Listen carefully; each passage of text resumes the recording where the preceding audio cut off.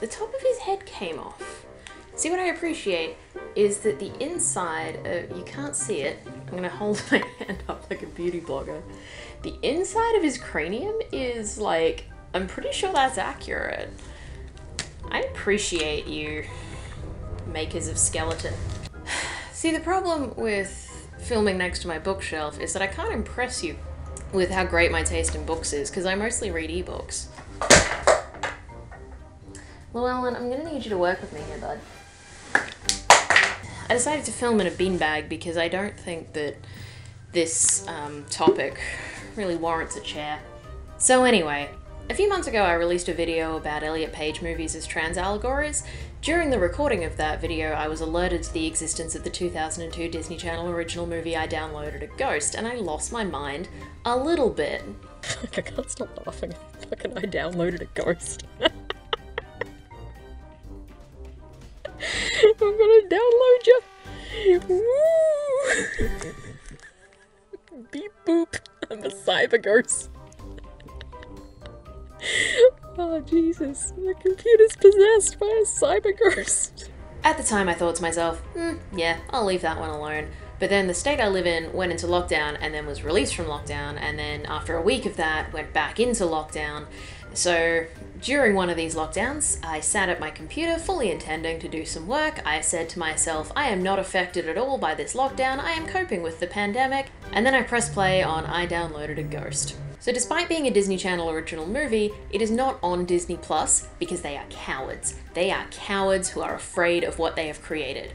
What have they created? They have created the most powerful trans allegory. I wasn't expecting that either. This video is sort of a sequel to my last video about Elliot Page movies. There'll be a link to that one in the description and in a card. You don't have to have seen that one for this one to make sense, but I do recommend watching that one because it's coherent. And one more thing before I get into it, just like in the last one, I'll be referring to the character by the name they actually have in the movie, but whether I'm referring to the character or the actor, I'll just be alternating between they, them, and he, him for pronouns. Also, just like last time, I don't think this was intended as a trans allegory or any kind of allegory. I just call them like I see them. Alright, one final thing. I just need you to appreciate my shirt. Cheddar Goblin. So the opening of this movie is a homage to Scream, but imagine a version of Scream where Drew Barrymore's character is not at all concerned about the grisly fate she's about to meet. Hello? So tell me something. Do you like scary movies?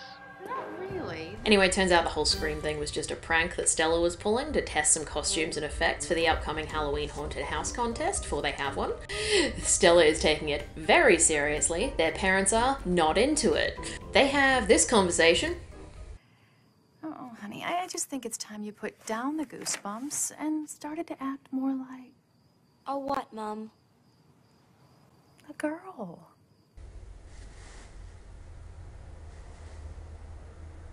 So this situation is going to seem obvious to a lot of people, but it does bear unpacking. In this scenario, girl is not the opposite of boy. The two possible options are girl and failed girl. Girl here is something that takes effort to put in. What Stella's mother is recognizing is that their child has not put in that effort.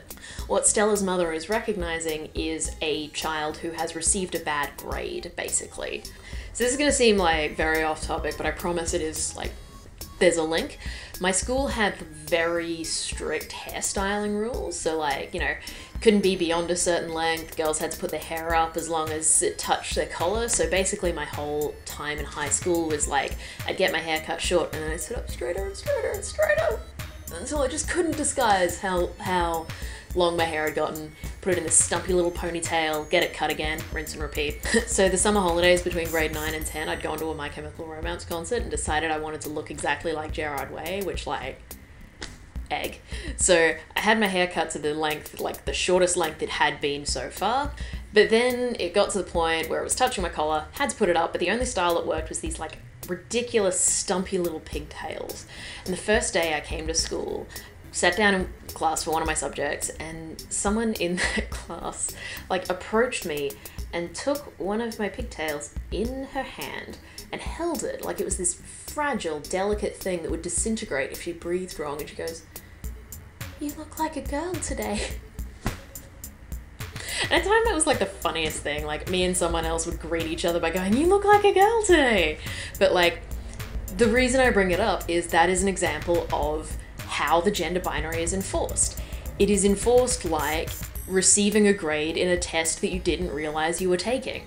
Obviously, I'm not saying that everyone who's had an experience like this is trans. What I'm saying is this is how the gender binary is enforced. Another obvious example would be when boys and men are told to man up or be a man.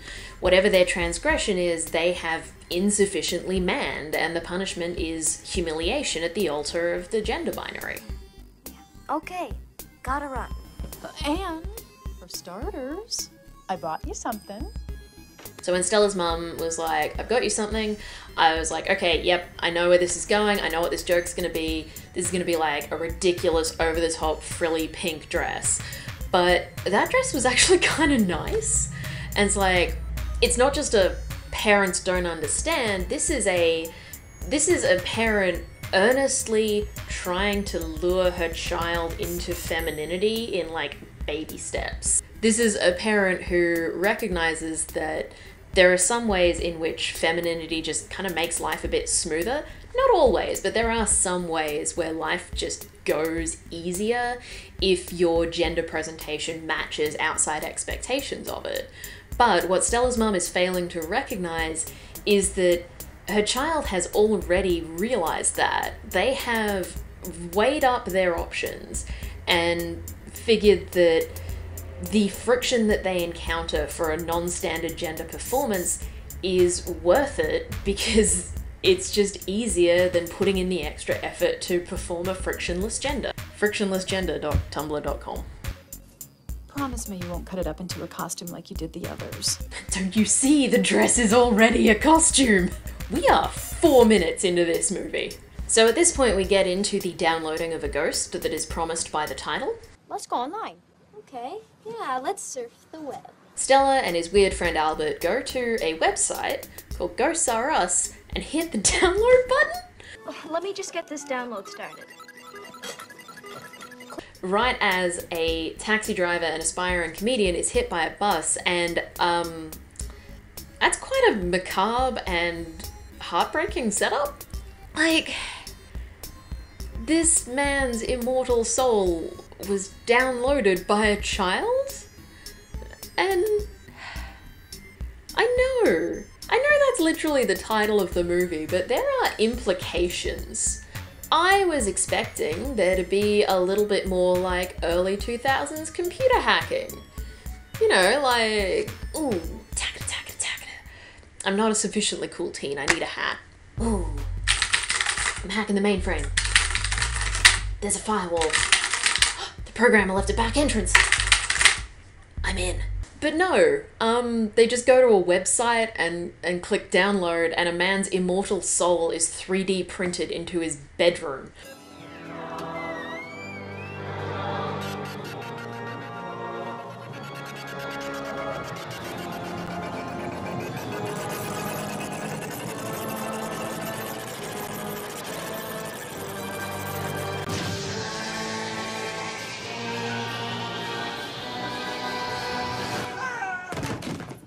Specifically, an immortal soul that has unfinished business on Earth that needs to be settled before midnight on Halloween so that he can go to heaven.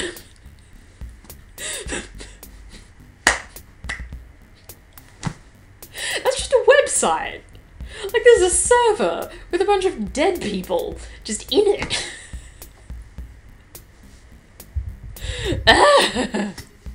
So Winston figures his unfinished business is that he was framed for stealing an artifact from a museum and he has to return it and clear his name. Specifically, return it to the museum, not to, like, the people for whom that is probably a sacred item.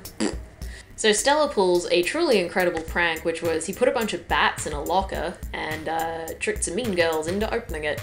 Winston then joins in by writing Stella's name on some buckets and sliming the principal and the head of the school board. You know, standard stuff. Specifically, Winston is trying to ruin Stella's life to convince him to help out with the whole, like, artifact returning thing. It's not actually that important. Pretty much the plot just follows, like, a pretty typical child tries to disguise their involvement in supernatural nonsense in ways that get them into more trouble kind of thing. Hey, how can I make you understand it if you won't even listen? Now get moving.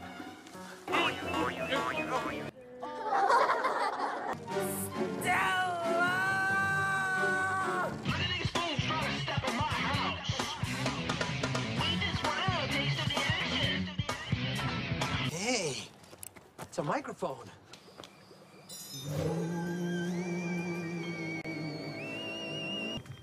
There's something here, all right. These readings are off the charts. Whoa! Pothole! Ha-ha!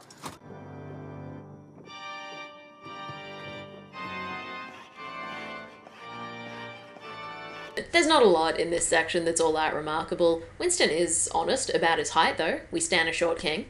Hello? Has anybody around here seen a ghost? About 5'7", dreamy brown eyes? Sorry, Winston, look, I'll have you out in a jiffy. Then we get back into the sort of less ghost-related plot. Terry Tomlinson, who is played by an actress who is significantly taller than the people who are supposed to be her peers. And, like, I have a pretty high tolerance for adults playing teenagers, but this is very funny. Terry is Stella's rival in the Haunted House contest. Naturally, they hate each other. But, intrigue, Stella's father is the principal of the school, and Terry's father is the head of the school board. Terry just tells her dad that she's really freaked out by how weird Stella is, and Mr. Tomlinson threatens to fire Mr. Blackstone. Look, if she wants to ruin her academic career, fine. I really don't care. But she is scaring the other students. My daughter called me in tears, Walter. What, Walter? Walter, you have to trust me on this. I've seen these situations get out of hand before. Sure, this week is the haunted house contest. Next week is student body president. Before you know it, she has torn the entire structure of our school apart. Do you understand what I'm trying to tell you here, Walter? I think so. Good. I'm sure you're feeling much better about this now. For the sake of the children, Stella must be a normal girl child.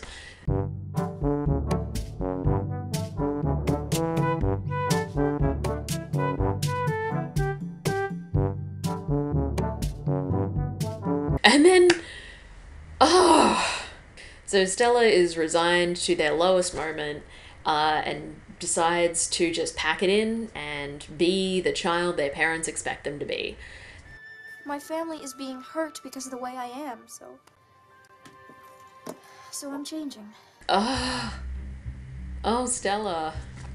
Oh, baby. No. No. Oh, no. So you can see a definite parallel here to Whip It. Like, there's a point in Whip It where Bliss gets in a whole bunch of trouble, so agrees to enter a pageant because he thinks that's what his mum wants, and this is both like a getting out of trouble, meeting your parents' expectations, and also like a last hurrah of the assigned at birth gender. And in both movies, turns out that's not the right call. Basically, if you're trying to pretend to be a gender that you're not, logically, the extreme of that gender will make you feel the ickiest. So anyway, Stella learns to accept himself and defeats Mr. Tomlinson with the power of 2002 CGI. Get out of my way.